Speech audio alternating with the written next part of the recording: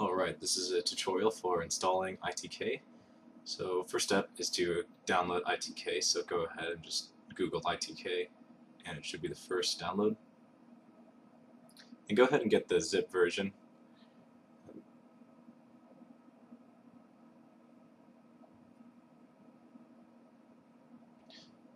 And SourceForge always takes a second.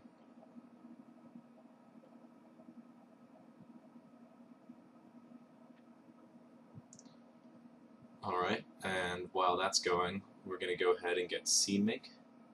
So once again, Google that. Go to the downloads page. And you're going to want to make sure that you get the zip version as opposed to the installer. I don't know, I've tried the installer without any luck, and the zip version seems to work fine, so go ahead and grab that version. And wait for these both to finish. And when that's done, go ahead and we're going to unzip these both. So I'm using 7-zip, you can use whatever you have.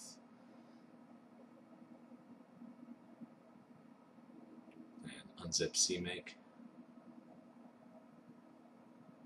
And to make things easier, so I'm going to make a new location just on the root of my C drive. The problem is if you have too long of a path name, it's going to cause a problem with CMake, so I just like to put it in the C drive just to eliminate any conflicts. So make a folder for the source and a folder for the build output, and then I also just made one for CMake. And then just copy everything into those, or cut those rather, so you don't use duplicate.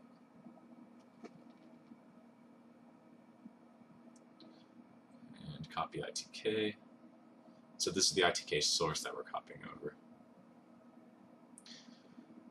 Alright, and with that done, we're going to go ahead and open up CMake. So navigate into the bin folder and launch the CMake GUI. And we're going to tell it where the source code is. So go ahead and hit browse for source and click on the source folder. Hit OK.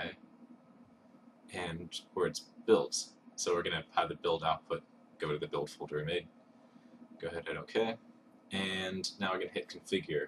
And it's going to ask you what compiler you want to use. So I have Visual Studio installed, so I'm going to go ahead and use that. So finish. Now you're going to want to make sure that Visual Studio is closed when you do this. If it's open, it's going to cause an error, so make sure it's closed before you hit generate. And I'm going to skip this forward because it takes a long time to configure this. It might take half an hour.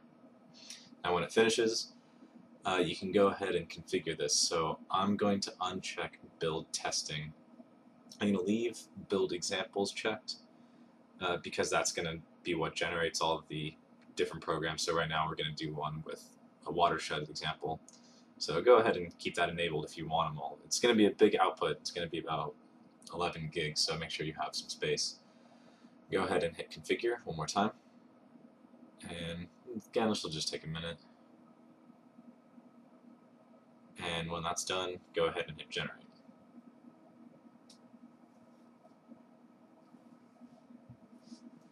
Alright, so this is actually going to build the solution file that you're going to need. So now that that's done, go ahead and close CMake and go to your ITK build folder.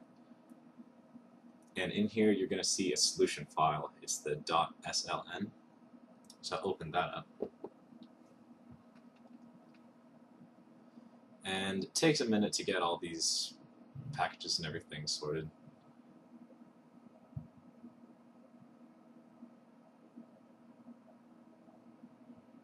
Let's see. Once this finishes, you'll see ready in the bottom corner once it's done.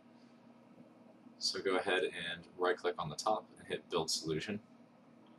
And now this is going to take a bit of time as well. Maybe about, I don't know, 20 minutes, half an hour, longer, depending on your computer.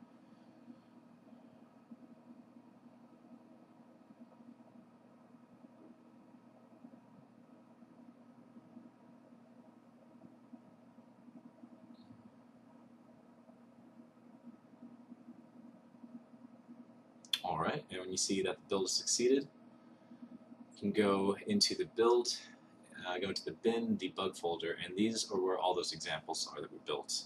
So one of them in here is the watershed filter. So what I'm going to do now is just run an example. So I'm going to just go to Google and find some sort of DICOM image that we can run. Let's see.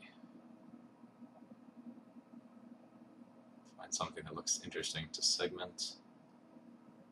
Alright, let's save this.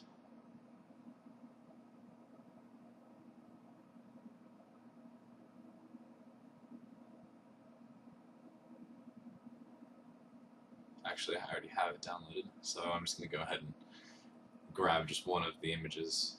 I'm not really sure which ones these all are. Just let that close. Alright, just so I don't have to do relative paths, I'm just going to copy it into here.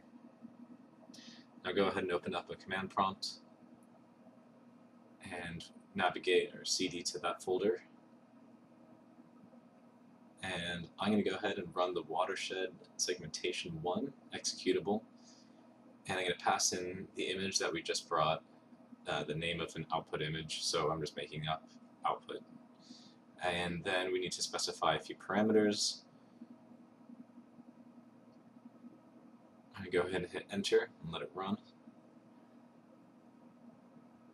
And when it's finished now, we're going to need an image viewer, so I'm going to open up image.j and navigate to that output.tcm and open it up. And you can see this, there's a segmented image. It's not exactly beautiful, probably want to do some refinement of those parameters, but it works, so there you go. If you have any questions, go ahead and leave a comment, and hopefully this works for you. Alright, hope that helps.